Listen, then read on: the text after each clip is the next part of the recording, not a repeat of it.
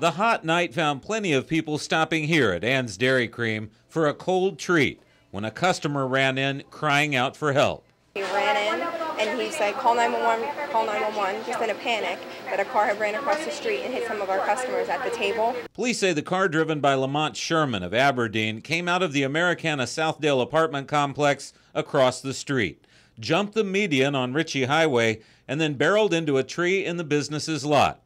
It also took out a metal table in its path, which was bolted to the sidewalk. Customers that I just waited on were out there sitting at the table, and the little girl was hurt. It was crazy.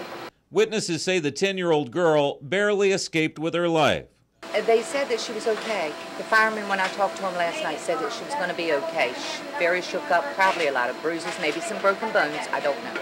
As for the driver, witnesses say he was still able to speak shortly after the crash, but paramedics had to perform CPR on him when they arrived, and he later died.